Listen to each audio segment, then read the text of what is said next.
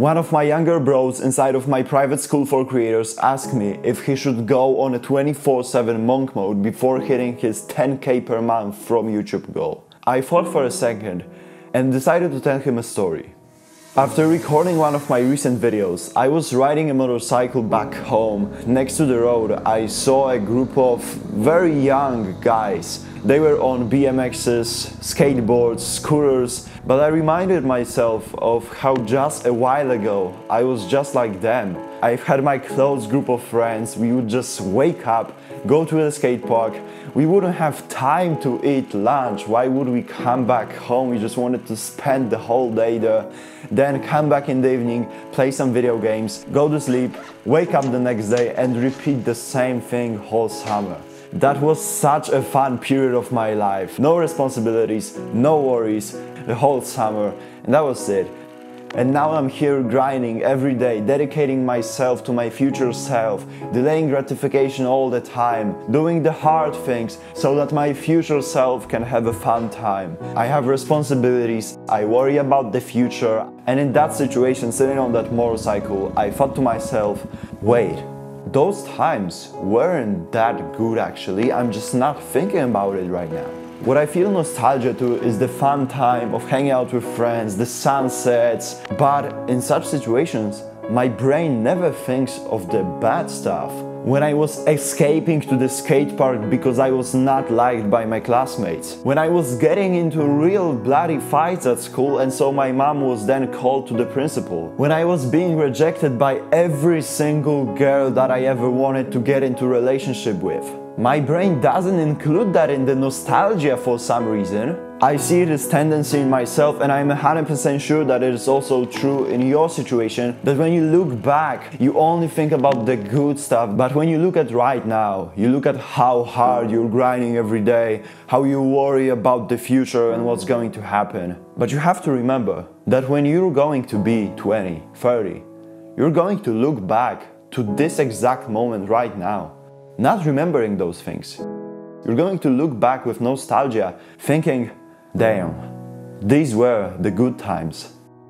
And my question to you is, are you living the good times right now? Because the only reason why at 30 I'm going to look back at when I'm 17 thinking these were the good times, because I am not only working hard, but I am also living life. Every week, apart from school, I spend approximately 36 hours working on my YouTube channels and I have about 12 hours of free time, which means that I am 25% slower towards my goals I could achieve in 3 years, something I'm going to achieve in 4 years. But actually, being on self-improvement doesn't mean sitting in your room autistically just grinding all day. It also means going out and actually experiencing life. At least once per week I go on a micro adventure to see a place I've never been to before, to record some beautiful scenes, to hike up a mountain. And what do you think is generally the highlight of my week? Do you think I remember the times when I was sitting in my room working on my website, writing a video script, recording a video? I don't remember that. So I could be 1 year faster. But in that case, 3 years would just absolutely disappear. I would turn 20, but I would be completely detached from reality, with no social skills, no friends, no love. So is the money worth it?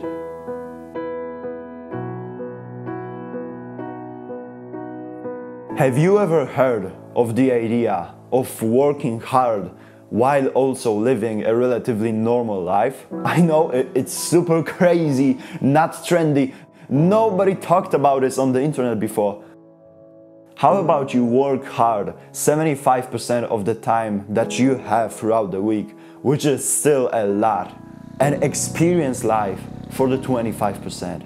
How about you try to learn social skills, to go on adventures, to do something crazy, to make memories, to try some kind of new sport for the first time? How about you actually try to use what you've learned in theory from all the books and YouTube videos in practice? How about you use self-improvement for something that it's made for living a better life, especially in your teens?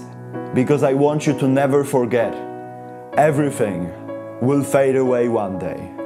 And do you want to be laying on your deathbed wishing that you spend more time in your teens actually experiencing life rather than creating short form videos?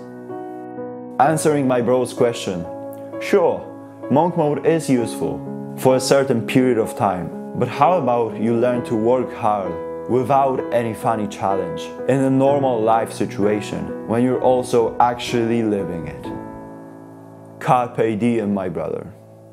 And if you want to join my inside circle just like him, then click the first link in the description and I will see you on the side where people are sick of being consumers and where they want to be creators of their own reality.